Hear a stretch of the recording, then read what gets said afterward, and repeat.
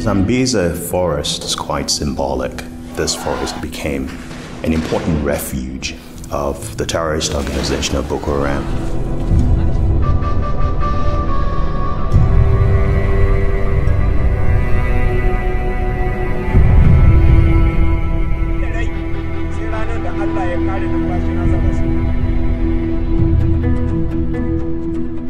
People who have come to the group have lost somebody, some have lost their whole families. A journey from evil to a better life, to a better world where children can go to school.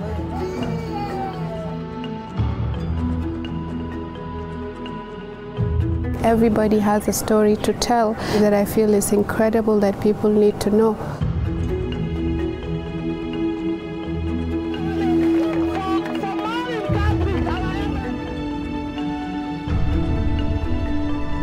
Boko Haram came and locked the church from outside and threw bombs, and it killed almost everyone.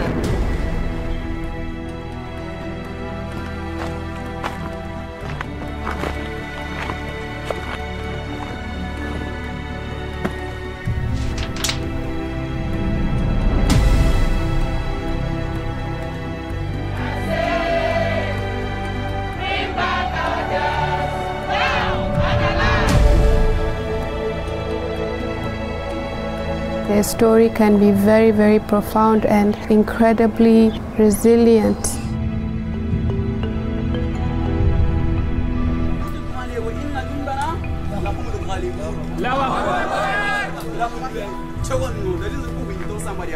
It's one thing to rebuild homes and to rebuild schools, but the most important thing is to rebuild people.